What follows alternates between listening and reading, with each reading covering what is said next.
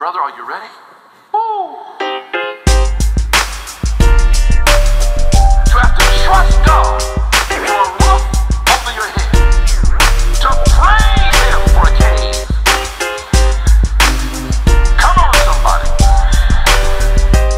To reach a point in your life where you have just one chance. I'm thankful for every minute that I'm given, using my words to uplift mankind while I'm living. Just like in the beginning, I breathe life into every word forming the matter I'm feeling. I'm thankful for every minute that I'm given, using my words to uplift mankind while I'm living.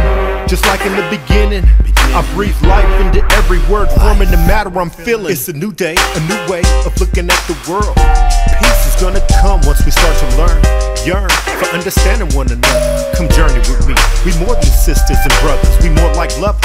We complement each other. So let's take a trip around the world and see the beauty of Mother Earth, the birthplace of all races, many nations, beautiful artworks and many faiths. A world with no hate, only love and no fate.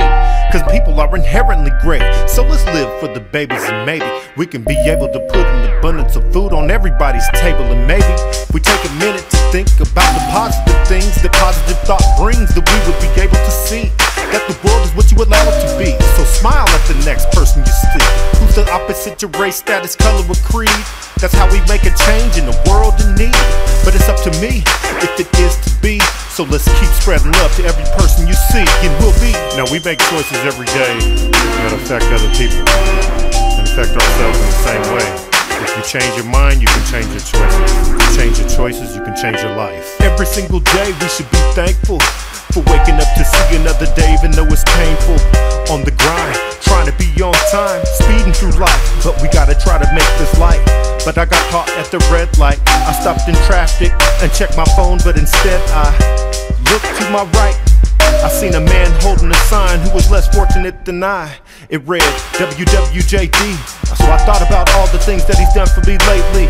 When I was naked, you clothed me. When I was sick, you visited. And when I was in prison, you beholded me. Verily, I say unto you, you done it to the least of these, my brethren. You done it to me. All of a sudden, I didn't even think. I told my brethren to get in. And the deed that I did that day will still remain unmentioned. I'm thankful for every minute that I'm given, using my words to uplift mankind while I'm living. Just like in the beginning, I breathe life into every word forming the matter I'm feeling. I'm thankful for every minute that I'm given, using my words to uplift mankind while I'm living. Just like in the beginning, I breathe life into every word forming the matter I'm feeling. I stayed in the house of a pastor in Africa.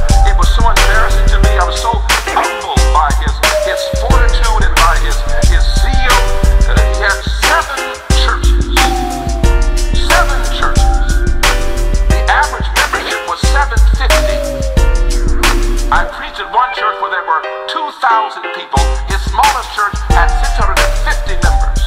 And he rode from church to church on a bicycle. When I stayed in their home, they offered me the one, Lord help me, the one room in the house with a floor was their bedroom. And they insisted that I stay there. And this American preacher knelt by the bed that night and wept like a baby that I have ever dared to